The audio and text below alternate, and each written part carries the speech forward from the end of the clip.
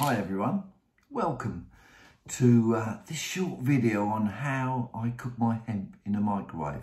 Lots of people have been asking me questions about it. And to start with, you need a microwave pot. Now, a microwave pot, and the most important thing is it has a ventilated lid. So you need a microwave pot with a ventilated lid. I bought this one a couple of days ago off the internet, off Amazon. It's, I don't know, what's it called? Sazali, but you probably get loads of different ones. The one I use, I've had it for 25 years and it's so filthy dirty. I just daren't bring it up and show it to camera because it hasn't been washed for 25 years, but it's a pot that I use in the microwave. Just some simple things that you need to do. It's, first of all, this one is a 2-litre pot. 2, 3 litre, 1.5 litre, whatever. Depends how much hemp you're going to cook. So you put the raw hemp in the, say a pint. Say you measure a pint of raw hemp. Put it in the, put it inside. This lid just pulls off. So just put a pint of hemp, say, in there. Then you really want to. The most important thing is you make sure you've got enough water in. So I usually fill mine virtually to the brim, right up to there with hot water, because that gives the hemp a start, really. You haven't got a boil of water, it's already got hot water in.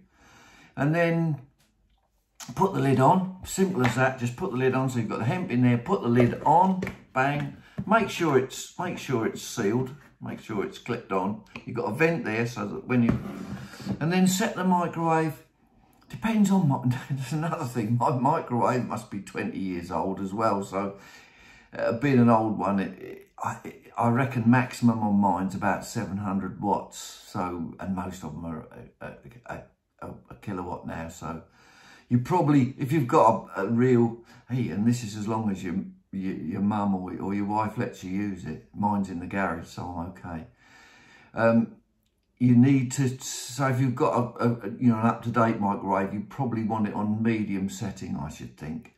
And all it needs to be is usually about 45 minutes. Just set it on medium for 45 minutes.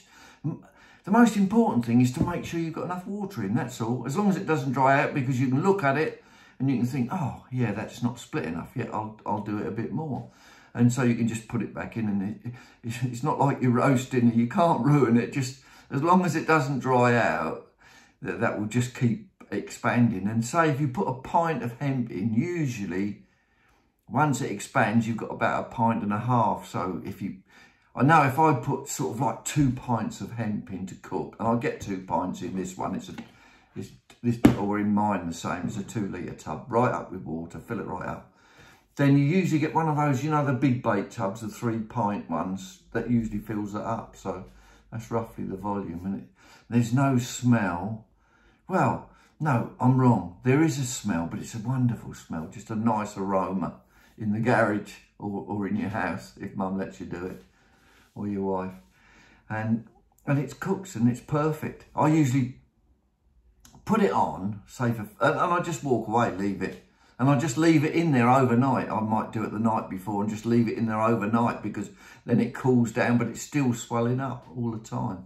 My friend Billy Hughes says he actually leaves his soaking for 24 hours in hot water and then takes the hot water off, and then it only needs about 15 minutes and he said then it's perfect. So there's 2 ways of doing it.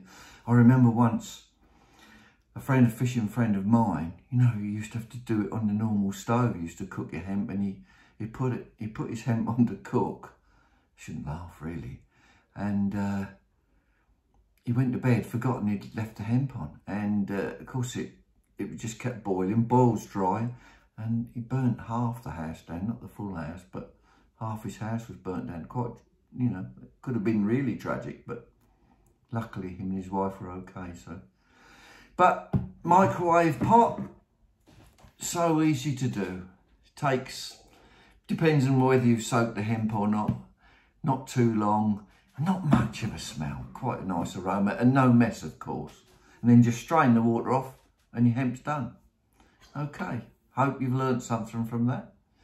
I've almost learned something from it. Been doing mine like that for years. Bye.